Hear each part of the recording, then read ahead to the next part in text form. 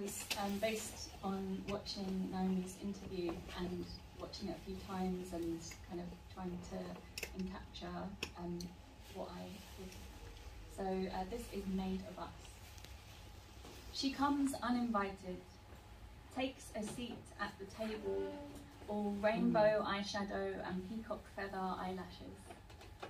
At first, they underestimate her lipstick and floral print dresses, adornment in jangling earrings and sparkling necklaces.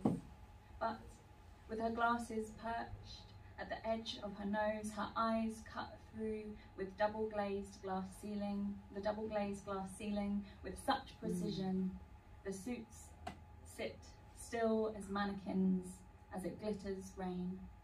Inside the office, she walks out, heels crunching underneath her steps, in search of sapphic stories with happy endings, instead of merely serving and seducing straight men, being shown as mentally ill with a side of bi erasure and death.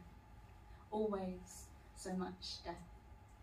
It leaves a little loneliness behind, a blue-grey heart that these stories can fill with sunset oranges and pinks, a place where pink and blue meet and mix to make purples too.